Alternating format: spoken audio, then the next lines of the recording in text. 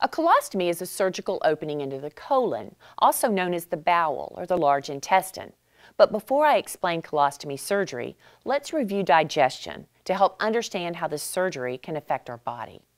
When we eat, we chew our food and it goes down our esophagus and into the stomach. In the stomach, that chewed food is held, stored, and churned as it's met with digestive enzymes and then slowly released to travel into the small intestine.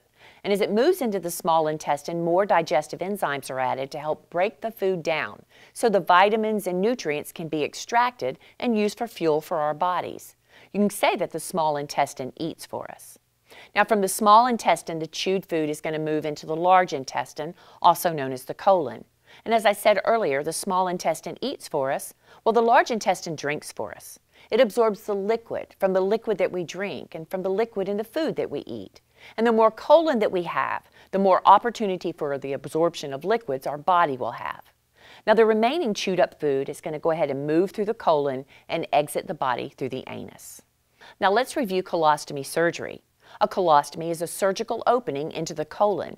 The surgeon will separate the GI tract and then either remove the remaining section or suture it closed. Now, to allow the stool to exit the body, the surgeon will create a diversion by making an opening on the abdominal wall.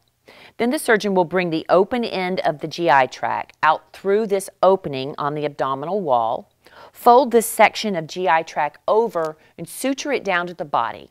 This will be known as the stoma, and this is where the stool is going to exit the body. The person can wear a pouch over it to collect the stool. If you would like more information about ostomy surgery or ostomy management, contact the UOAA at ostomy.org. Thank you.